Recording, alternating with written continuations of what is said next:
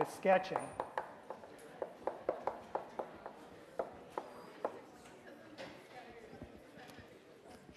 So this is a continuation. All right, I want to give you one more example of how to sketch things, and then we'll go through it systematically. So the second example, we did it one example last time, is this. The function is x plus 1 over x plus 2. And I'm going to save you the time right now. This is very typical of me, especially if you're in a hurry on an exam. I'll just tell you what the derivative is. So in this case, it's 1 over x plus 2, the quantity squared.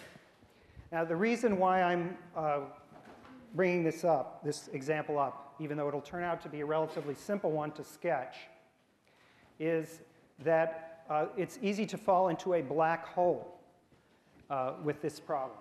Okay? So let me just show you. This is not equal to 0. Okay, it's never equal to 0. So that means there are no critical points.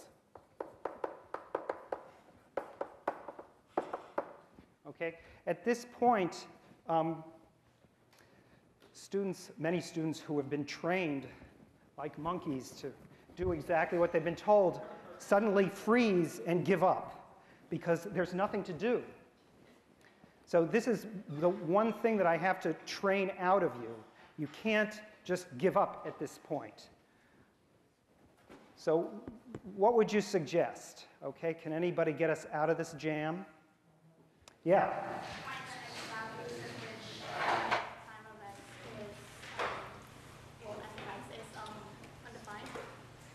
Right, so the suggestion was to find the x values where f of x is undefined.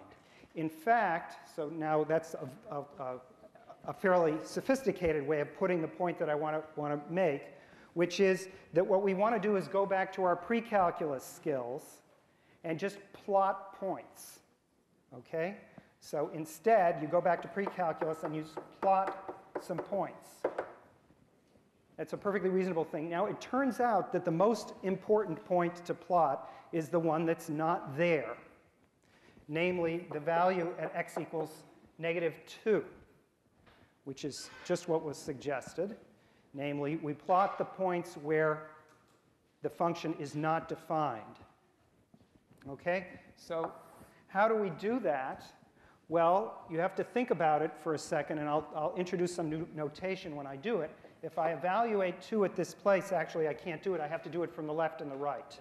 So if I plug in -2 on the positive side from the right, that's going to be equal to -2 plus 1 divided by -2, a little bit more than -2 plus 2, which is -1 divided by, now this denominator is -2, a little more than that, plus 2, so it's a little more than 0. All right? And that is, well, we'll fill that in a second. Everybody's puzzled. Yes? I thought that you were looking at the derivative. No, that's the function. I'm plotting points. I'm not differentiating. I already differentiated it. Okay? I already got something that was a little puzzling. Now I'm focusing on the weird spot. Yeah, another question. Wouldn't it be a little less than 0?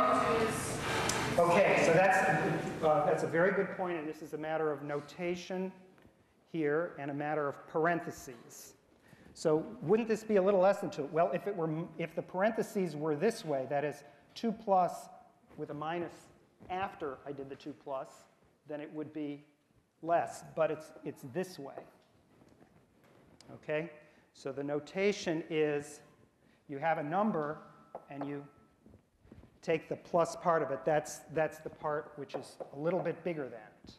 All right? And so this is what I mean. All right?